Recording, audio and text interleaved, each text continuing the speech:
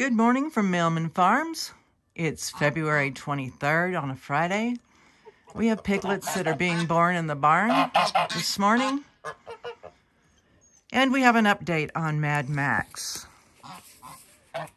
Mad Max now has new sneakers on the back. All the fluids, bearings, and wheel seals have been changed and will be up and running when the chains are on the tires.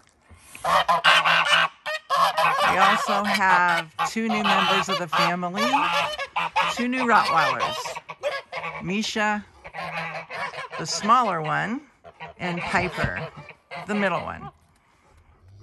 And we'll have a little video of them playing together with Coey, our 6-year-old Rottweiler.